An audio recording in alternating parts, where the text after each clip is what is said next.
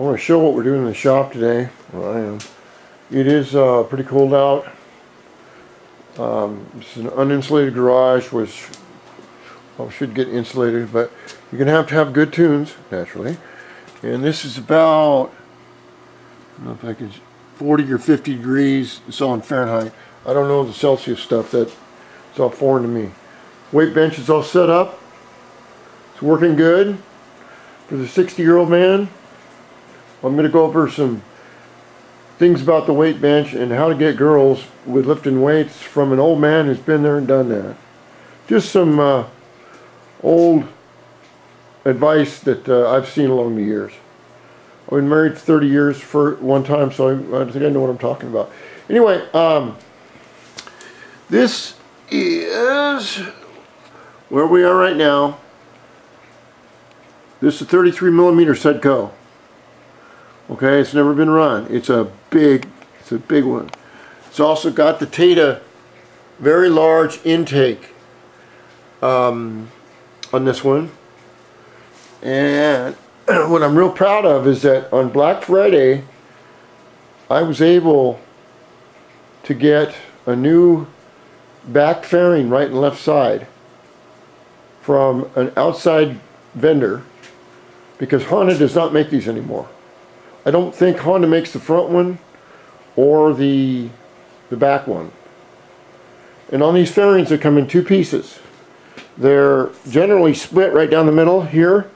And I've, since I'm a car painter, I've put this old one together and painted it up blue the way I wanted it. So I came to a shop, this shop right here. This is a scooter tuning.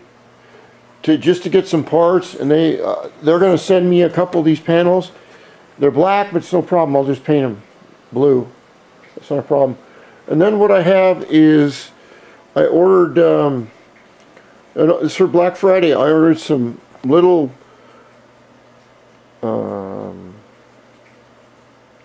these cool nut thingies. They go on the front of the, they go like right here, and right here. And I wanted to order a couple of them, and all of a sudden they went on sale. And I said, hell, give me some more of that. So I ordered some more of those from the scooter swap shop. Another thing I got from eBay is this is a blue fairing 8mm dress-up kit. And what I've done is I've taken the bolts and I've put them in the spots where they're going to go. They're not going to work perfectly, but they're going to be a really nice dress up, and it only costs me like 20 bucks, and these come in like blue, green, yellow, red, and I thought it would just be a nice touch to add to the, you know, the chrome look of the bike. Also got some new Malossi belts coming in, Kevlar. You want to make sure if you order for the Elite that the Elite has an Elite belt, and it has a wider VX belt, and which is a little bit wider and shorter. So you want to make sure you do it for the standard Elite or DIO. I have one of these coming in. This is an air horn for my new carburetor, the big Sedco. Except this one, you know, you can see how big it is. All right, this one won't fit; it's too small. So I got another couple coming in off of eBay to try those out. This is another thing I got at Scooter Swap Shop. This is I think it's a Piaggio something or other. It's for your air intake on the electronic dealer right here. This is another thing I have. I've had this for 2 or 3 years. I have not put it in yet. And as you can see, that's the writing is all looks like Canadian or hillbilly. I have no idea what it says.